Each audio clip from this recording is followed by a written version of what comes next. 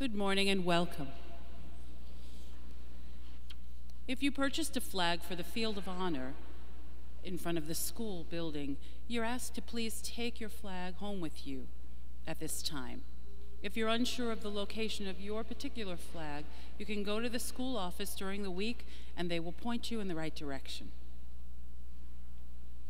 Today's Mass is for the Father's Day Novena. Please stand.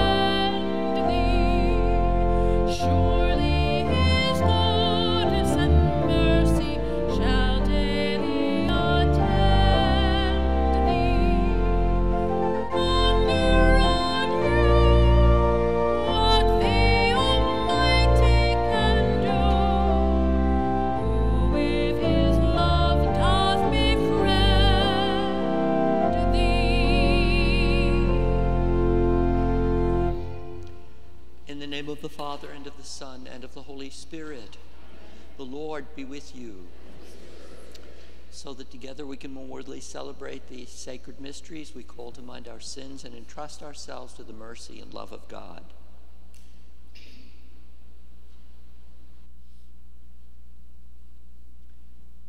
I confess to Almighty God, and to you, my brothers and sisters, that I have greatly sinned in my thoughts and in my words, in what I have done and in what I have failed to do, through my fault, through my most grievous fault. Therefore I ask Blessed Mary, ever Virgin, all the angels and saints, and you, my brothers and sisters, to pray for me to the Lord our God. May Almighty God have mercy on us, forgive us our sins, and bring us to everlasting life. Amen. My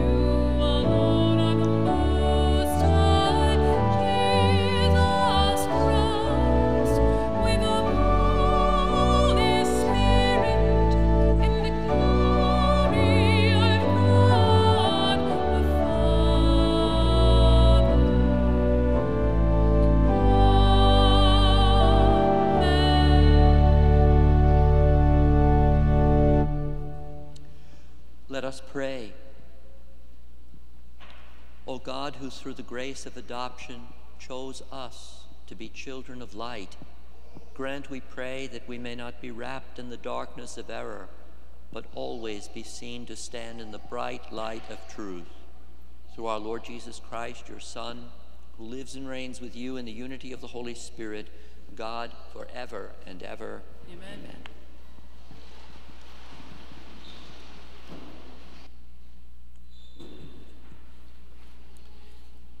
A reading from the Book of Wisdom. God did not make death, nor does he rejoice in the destruction of the living.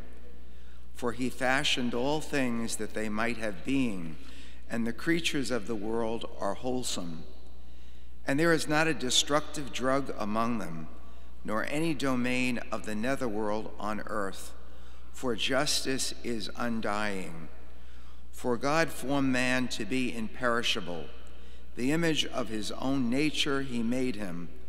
But by the envy of the devil, death entered the world, and they who belong to his company experience it. The word of the Lord.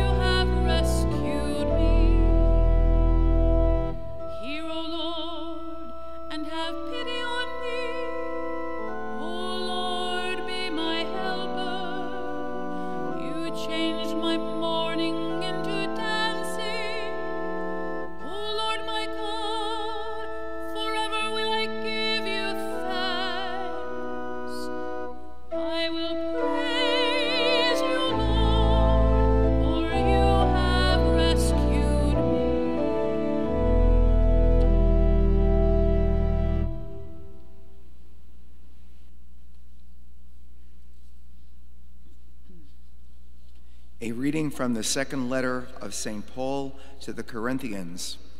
Brothers and sisters, as you excel in every respect, in faith, discourse, knowledge, all earnestness, and in the love we have for you, may you excel in this gracious act also.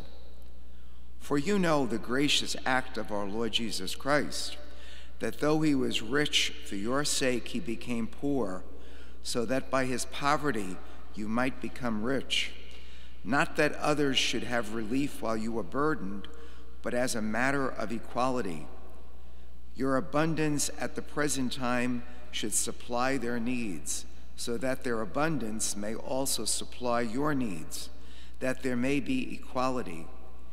As it is written, whoever had much did not have more, and whoever had little did not have less. The word of the Lord. Thanks be to God.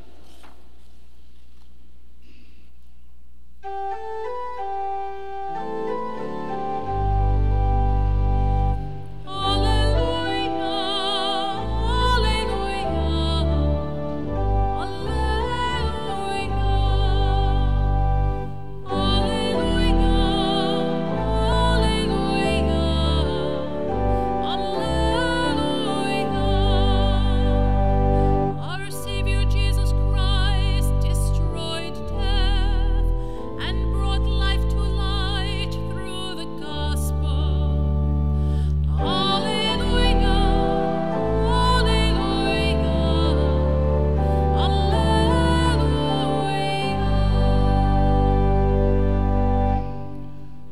Lord be with you.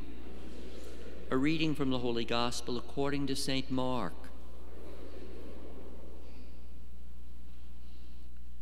When Jesus had crossed again in the boat to the other side, a large crowd gathered around him, and he stayed close to the sea. One of the synagogue officials named Jairus came forward. Sorry, that's the wrong gospel.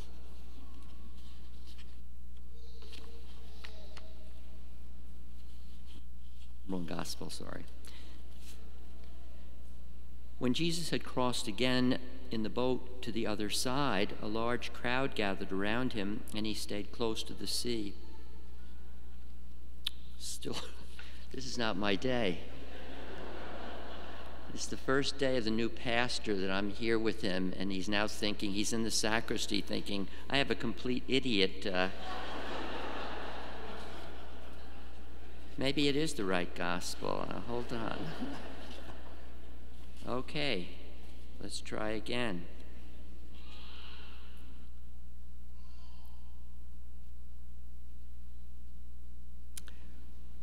When Jesus crossed again in the boat to the other side, a large crowd gathered around him, and he stayed close to the sea. One of the synagogue officials named Jairus came forward. Seeing him, he fell at his feet and pleaded earnestly with him, saying, My daughter is at the point of death. Please come lay your hands on her, that she may get well and live. He went off with him, and a large crowd followed him and pressed upon him. There was a woman afflicted with hemorrhages for 12 years.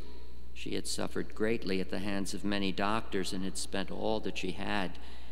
Yet she had not been helped, but only grew worse.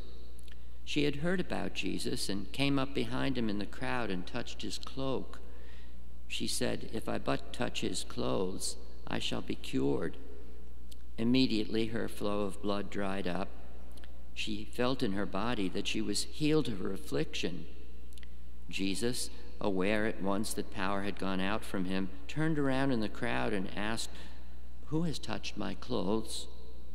But his disciples said to him, You see how the crowd is pressed upon you, and yet you ask, Who touched me?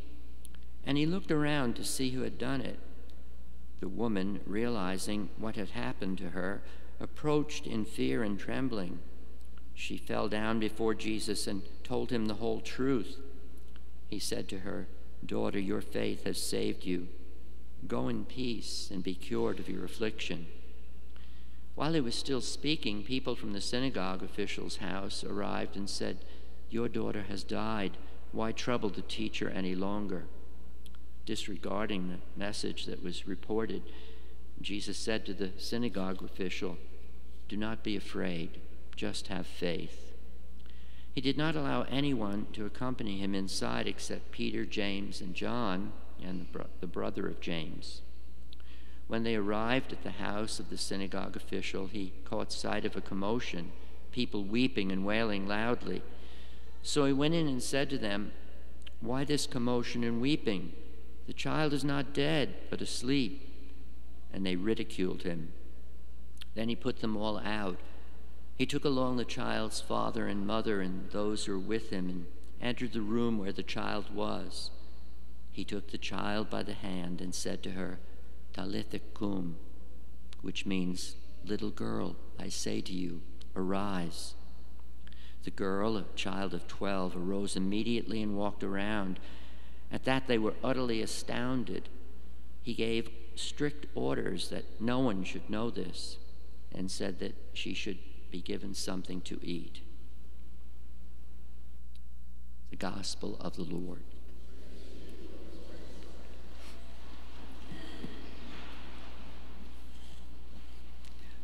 Your new pastor is going to speak to you this morning. I just ask before he does speak to pray for, we heard 2 miracles in today's gospel. Pray for a third, that my mental acuity gets improved very rapidly so that he doesn't toss me out of here. I think we all know how privileged we are to have Monsignor Fink now here in residence at the parish. And I would just like to remind him, Monsignor, for the last 2.5 years, all of my mistakes were televised to the entire diocese. So I completely understand and sympathize. Well, for those of you who haven't been paying attention, my name is Father McCartney, and I'm the new pastor here at Notre Dame. I can't tell you how happy I am to be here with you for my first weekend, to have this beautiful assignment. I'm grateful first to Almighty God, second to Our Lady, of course our patroness, and also to Bishop Barris for giving me this assignment. As you know, a few weeks ago, Father Scalaro published a little biography of me in the bulletin, so I won't go into many personal details other than to say that I've been a priest for 22 years. I've served in parishes around the diocese. This is the 3rd time that I've been a pastor, and I'm very, very happy to receive this assignment, especially because the parish is dedicated to Notre Dame, Our Lady, to whom I've had great devotion for my whole life, but certainly throughout the course of my priesthood. But there's somebody else, of course, that I have to thank, and that is Father Scalaro. You know better than anybody else the extraordinary work that Father Scalaro did in this parish over the 3 short years that he was here. I've known Father Scalaro since he was a newly ordained priest. We're friends, and I hope you can tell that we're cut from the same cloth, as it were. And I can't thank him enough for all the great things that he did, and most especially for the extraordinary way that he shepherded this parish during the course of the pandemic, all the different creative things that he did in order to bring the gospel and the presence of Christ to the people when they were not able to come to Mass. And so I'll always be indebted to him, and I want all of you to know that all of the things that he began, we intend to continue, and even together we'll build on them. For those who may be wondering, certainly the capital campaign goes forward. We still have the plans to renovate the convent into the parish center and hopefully even the sanctuary later on. And so all of those things will continue. I also have to say that I'm very grateful for the presence of the Syro-Malabar community, Father Joseph, and all the people who worship here as their home at Notre Dame. I actually celebrated my first Syro-Malabar Mass just the other night, Thursday night, and it was fascinating. It was the first one that I had ever seen, and to meet the people there.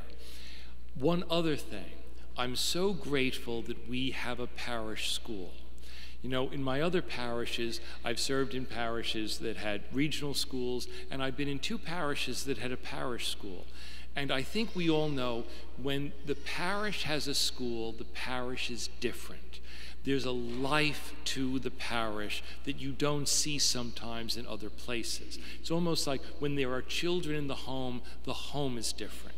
And so I've already been to meet all the teachers before they went on break. I've met all the children in the school, and I look forward to being very active and present in Notre Dame School when they resume in September.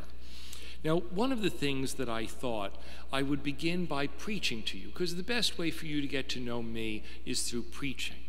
And as Monsignor said, we had an extraordinary gospel here with these 2 miracles, one sort of inside the other. But these miracles are very spiritually profitable for us. So the first one begins when Jesus arrives at the shore of the Sea of Galilee, and he's met by this man named Jairus. And Jairus was called the leader or the ruler of the local synagogue. Now, that doesn't mean that he was the rabbi. It probably means that he was one of these men who was wealthy, who was a prominent citizen in the community. Maybe he had given his home, or a portion of it, if it was large, over to be the synagogue. Maybe he had built the synagogue or funded it for the people. So he would have been among the most respected members of this community. And this man immediately prostrates himself at Jesus' feet, and he begs. I don't think this man did this very often in his life, But he did it this time because his daughter was so ill, she was at the point of death. And as everyone understands, of course, when you want something so much, you're willing to do practically anything. And so this man begs Jesus to come and to heal his daughter. But you know, there's another cost to what Jairus did, because many of the Jewish leaders, people that he would have associated with, were already opposed to Jesus. The last time in the Gospel of St. Mark that Jesus went to a synagogue, they started plotting to kill him after he left.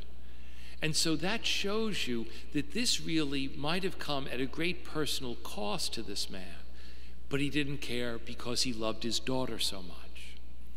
So Jesus and Jairus and the rest begin.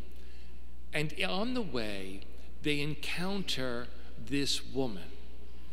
Now, the woman, we're told by St. Mark, has a continuous flow of blood.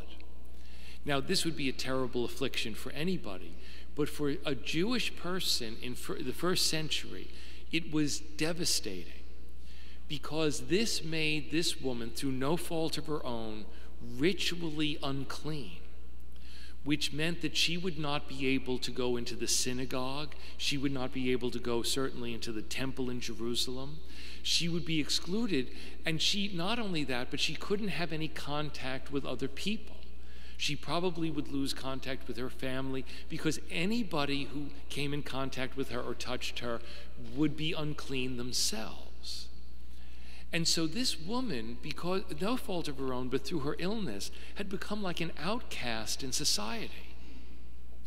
And so she gets this idea. She knows that Jesus is passing by, and she says, I can't go up to him.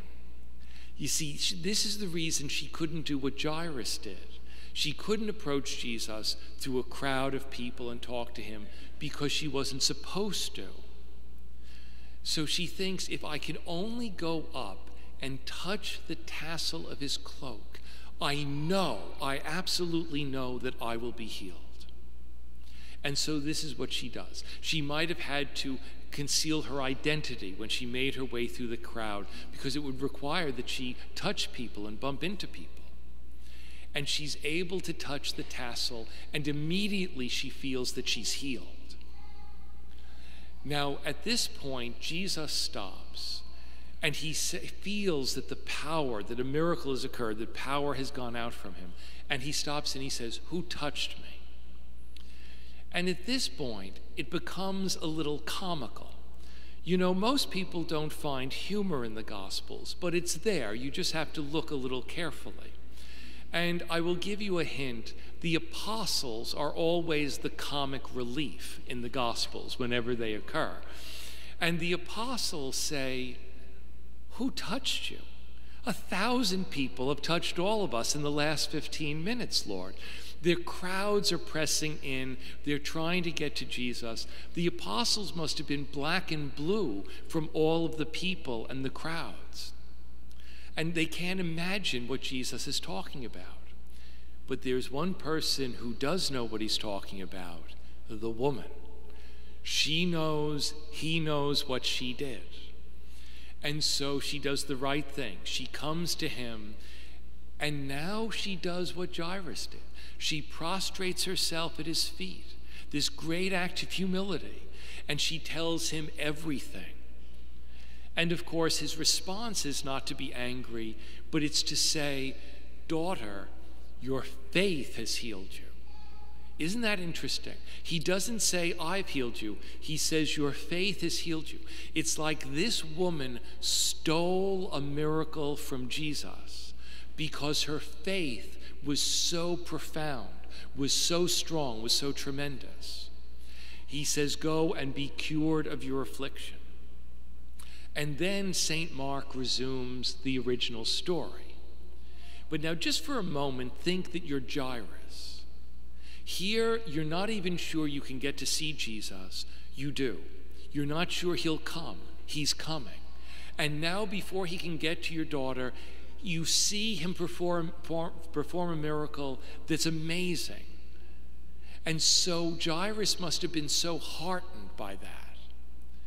And then from the heights of hope to the depths of despair, people come and say, your daughter's dead.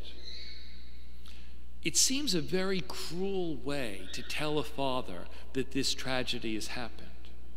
And I've often wondered if maybe those people who came in that delegation were opposed to Jesus, and they didn't want Jesus coming, and they didn't want him to try to do anything for the girl because people would believe in him. And so they say, don't trouble the teacher any longer. There's no point. It's impossible.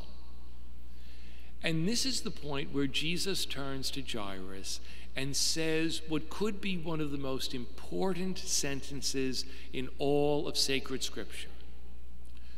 Don't be afraid. Just have faith. My brothers and sisters, that phrase could well be inscribed on the lintel of every door of every member of this parish. Don't be afraid, just have faith. And so they go along. But I would find it hard to believe that Jairus really did think that Jesus was going to be able to. It's one thing to cure a person from illness, but certainly no one could ever raise anyone from the dead. And so they get to the house, and of course there's weeping and wailing and people carrying on. Certainly it's a tragedy. But Jesus says, why are you upset? The little girl is not dead, she's only asleep. And in one of the worst lines in all of sacred scripture, they ridiculed him.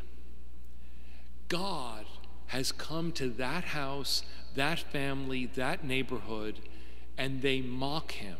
They ridicule him. People still ridicule God to this day. And Jesus puts them all out. He will not work a miracle in the presence of such unbelief. And that's a very important lesson for all of us.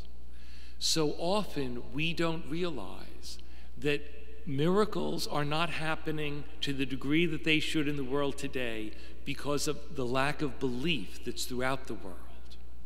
And the same in our communities and the same in our families. When we don't believe, we tie God's hands. God doesn't impose himself on us. He offers us an invitation. He waits to be invited. Bring me into your life, bring me into your home, and I will do these things. And so he puts these unbelievers out, and he takes Peter, James, and John with him. Now that's interesting, because Peter, James, and John were the inner core of the apostles. They were brought with Jesus to all of the most important moments of his public ministry. That means that this, the raising of the daughter of Jairus, is one of the most important moments in his ministry. And Jesus goes up to the little girl, and he touches her hand. And St. Mark records the original words in Aramaic that Jesus actually said. Talitha cum, little girl, I say to you, arise. And the little girl sat up immediately. The woman with the hemorrhage reached out her hand and touched Jesus. Jesus reaches out with his hand and touches the girl's hand. The girl was 12, the woman had suffered for 12 years. It's all coming together. And the little girl gets up, and Jesus says something that's very fascinating. He says, give her something to eat. Now, you know, when we come through an illness, the first thing you want to do is give the sick person some food to start to nourish them and restore them to health. But there's another way of looking at this. It's an image of the Holy Eucharist. Jesus comes into our lives when we're dead in sin. And through the sacrament of baptism, he gives us life. He restores us to life. Or if we're older, through our own sins, he restores us through the sacrament of confession. And then once we're restored to life by Jesus, he says, come and I will feed you. You need nourishment. I will give you my body, blood, soul, and divinity to eat. My brothers and sisters, these two stories and these two people, Jairus and the woman with the hemorrhage, teach us a very, very profound lesson. Jesus wants us to invite him into our lives. That's the most important thing. And like Jairus and the woman, we have to approach Jesus first with humility. They both did that. And then we have to truly have faith and believe in him. Everything that he teaches, not just the easy things, but everything. And just think about this. In a few moments, through the hands and the mouth of Monsignor Fink, Jesus is going to become sacramentally present here on our altar. He's going to come into our parish and our community, just like he did to those places 2,000 years ago. And there's going to be a crowd of people. Remember, 1,000 people touched Jesus that day, but only one person got a miracle because only one person touched him in faith. When you start coming up to receive Jesus in Holy Communion, think that you're a member of that crowd and say to yourself, I have to pay attention to what I'm doing. I have to recognize that in a few moments, I'm going to get to touch the Lord Jesus and he's going to touch me. My brothers and sisters, remember the lesson of this gospel. Don't be afraid. Just have faith.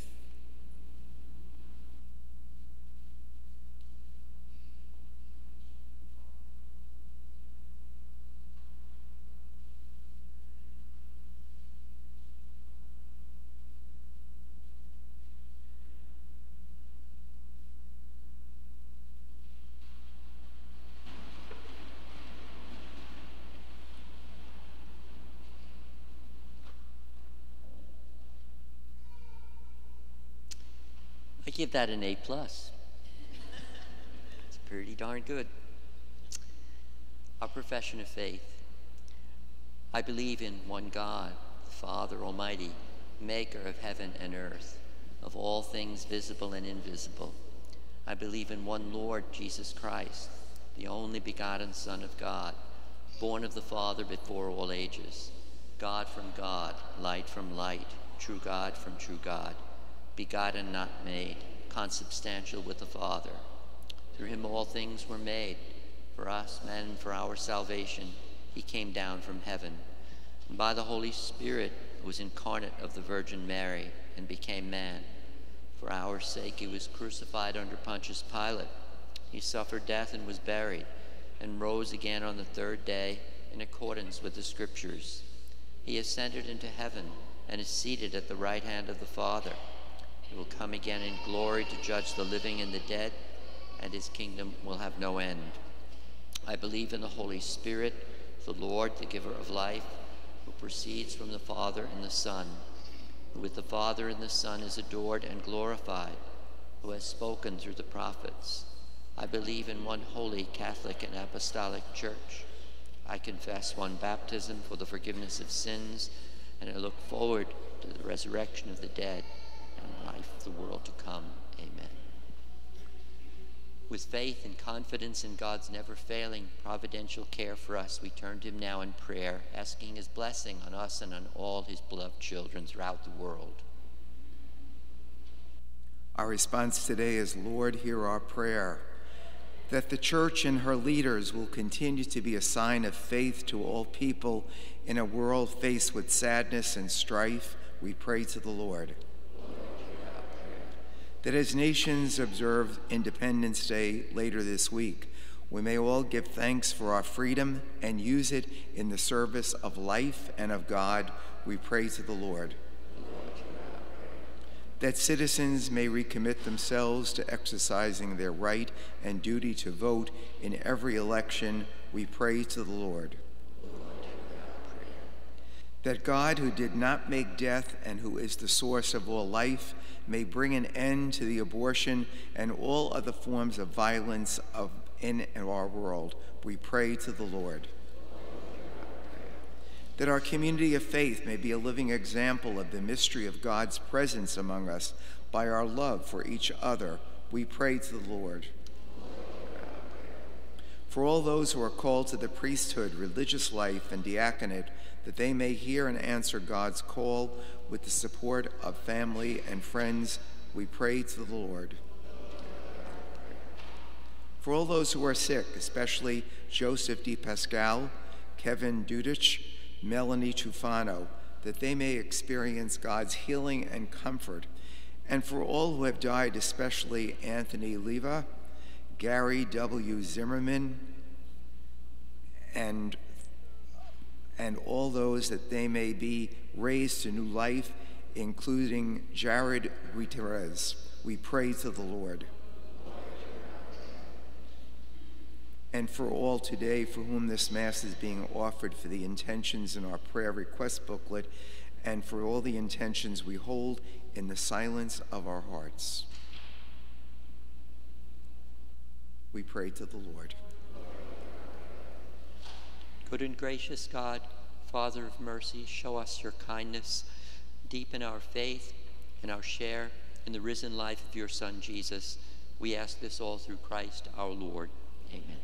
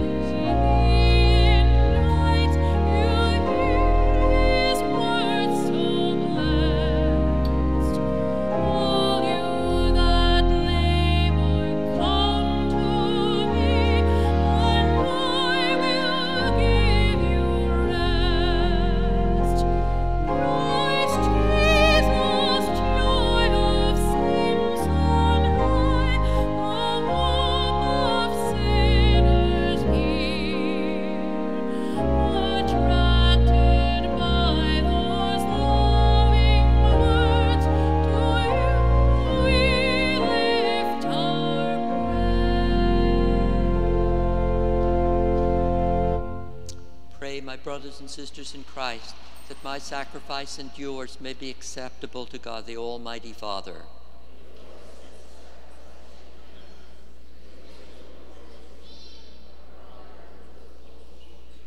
O God, who graciously accomplished the effects of your mysteries, grant, we pray, that the deeds by which we serve you may be worthy of these sacred gifts, through Christ our Lord.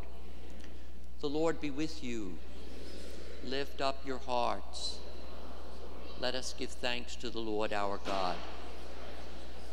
It is truly right and just, our duty and our salvation, always and everywhere to give you thanks, Lord, Holy Father, Almighty and eternal God, through Christ our Lord.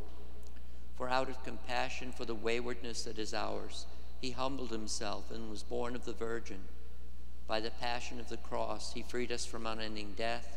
By rising from the dead, he gave us eternal life. and so with angels and archangels, with thrones and dominions, and with all the hosts and powers of heaven, we sing the hymn of your glory as without end we acclaim.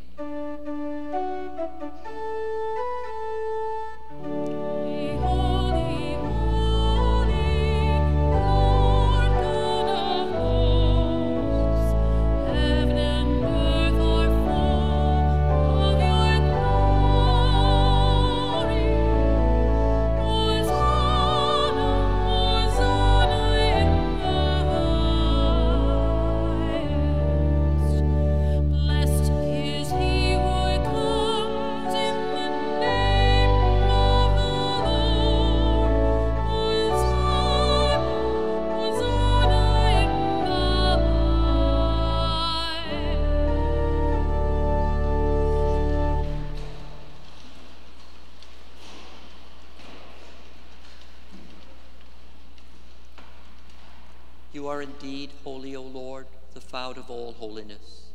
Make holy, therefore, these gifts, we pray, by sending down your Spirit upon them like the dewfall, so that they may become for us the body and blood of our Lord Jesus Christ.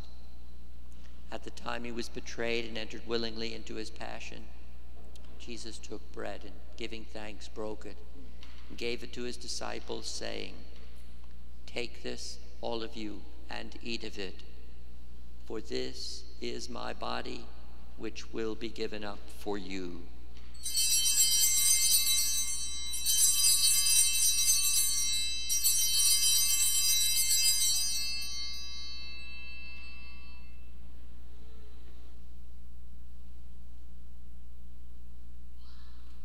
In a similar way, when supper was ended, Jesus took the chalice, and once more giving thanks, Father, he gave it to his disciples, saying, "Take this, all of you, and drink from it, for this is the chalice of my blood, the blood of the new and eternal covenant, which will be poured out for you and for many for the forgiveness of sins. Do this in memory of me."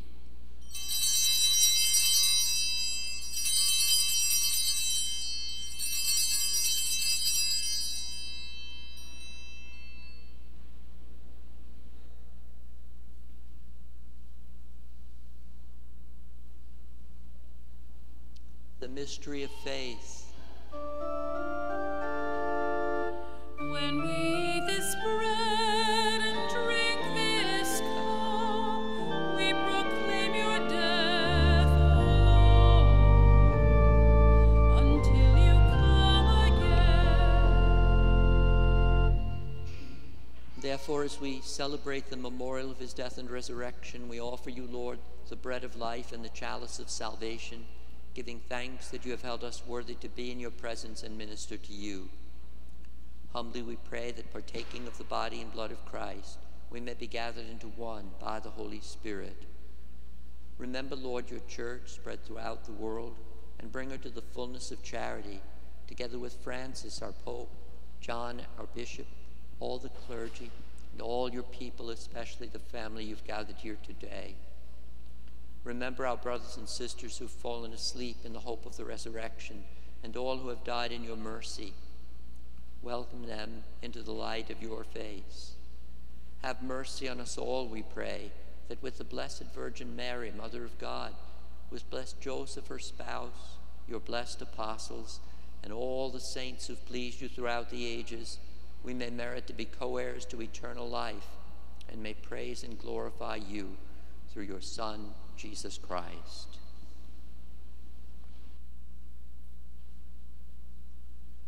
Through him and with him and in him, O God, Almighty Father, in the unity of the Holy Spirit, all glory and honor is yours forever and ever.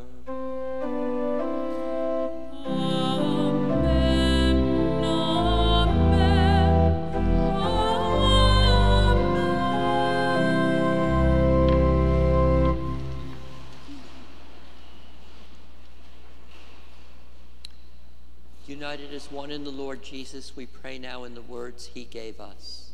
Our Father, who art in heaven, hallowed be thy name. Thy kingdom come, thy will be done, on earth as it is in heaven. give us this day our daily bread, and forgive us our trespasses, as we forgive those who trespass against us. And lead us not into temptation, but deliver us from evil. Deliver us, Lord, we pray, from every evil. Graciously grant peace in our days, that by the help of your mercy we may be always free from sin and safe from all distress, as we await the blessed hope and the coming of our Savior, Jesus Christ. Lord Jesus Christ, who said to your apostles, "Peace I leave you, my peace I give you," look not on our sins, but on the faith of your church, and graciously grant her peace and unity in accordance with your will, who live and reign forever and ever. The peace of the Lord be with you always. Lamb of God, you take away the sins of the world. Have mercy on us. Lamb of God, you take away the sins of the world. Have mercy on us. Lamb of God, you take away the sins of the world. Grant us peace.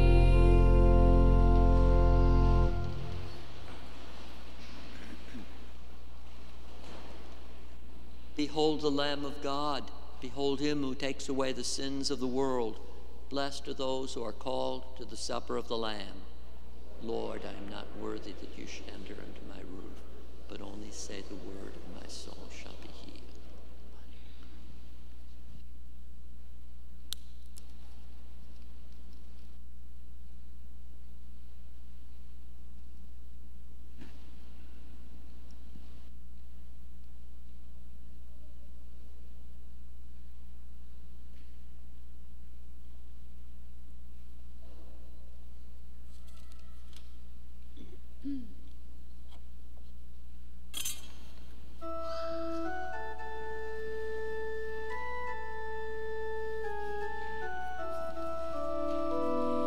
Bless the Lord, O my soul, and all within me. Bless his holy name. It is the Lord who forgives all your sins, who heals every one of your ills, who fills your life with good things, renewing your youth. Bless the Lord, O my soul, and all within me. Bless his holy name. The Lord is compassionate and gracious, slow to anger and rich in mercy. He does not treat us according to our sins, nor repay us according to our faults. Bless the Lord, O my soul, and all within me. Bless his holy name. For as the heavens are high above the earth, so strong is his mercy for those who fear him. As far as the east is from the west, so far from us does he remove our transgressions. Bless the Lord, O my soul, and all within me. Bless his holy name. As a father has compassion on his children, the Lord's compassion is on those who fear him. For he knows of what we are made. He remembers that we are dust.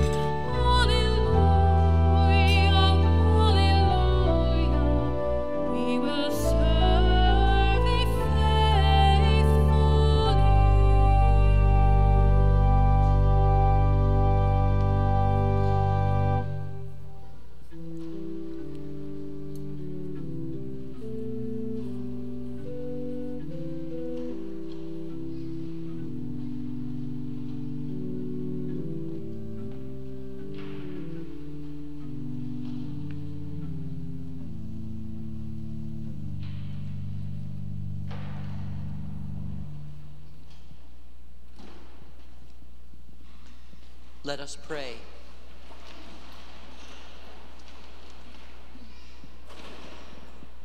May this divine sacrifice we have offered and received fill us with life, O Lord, we pray, so that bound to you in lasting charity, we may bear fruit that lasts forever through Christ our Lord.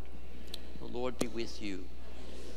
May God's angels watch over you and all his saints pray for you and everyone live in peace with you. May Almighty God bless you all, the Father, the Son, and the Holy Spirit. And go in peace. Thanks be to God. Saint Michael, the Archangel, defend us in battle. Be our protection against the wickedness and snares of the devil. May God rebuke him, we humbly pray. And do thou, O Prince of the heavenly host, by the power of God, cast into hell Satan and all the evil spirits who prowl about the world seeking the ruin of souls. Amen.